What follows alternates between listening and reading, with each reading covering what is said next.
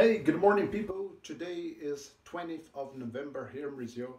It is a very important day because it is when we discuss more about the importance of Black lives, the importance of talking about this in our society. And so for this video, I prepared here reading out loud. So I will read now a text in English, talking a little about this day, okay? It is a text not created by me. It is a text that I got from an international website specialized in holidays. Holiday, feriado, right? So it is nationaltoday.com. Nationaltoday.com. That's the name of the website. So please follow with me the reading and think about the vocabulary.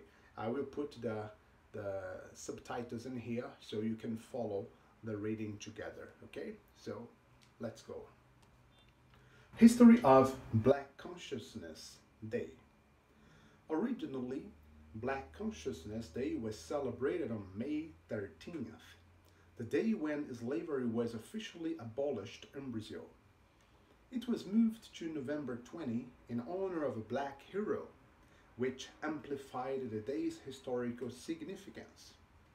Zumbi dos Palmares was a Brazilian of Congo origin and a leader of one of the quilombos, a figurative settlement consisting of enslaved Africans having escaped their brutal masters. Zumbi was a freedom fighter and a legendary Black hero. He was given to Portuguese slavery at the vulnerable age of 6 and escaped 9 years later, returning to Palmares, where he was born, and immediately launched an anti-slavery campaign against Portuguese oppression. The campaign did wonders for enslaved Black communities, including helping accommodate runaway slaves and other minorities who were subjected to oppression. Zumbi was so brave and vigilant that many followers considered him immortal. However, betrayed by one of his own, he was finally captured by the Portuguese on November 1695, immediately beheaded and displayed as a warning sign of rebellious slaves.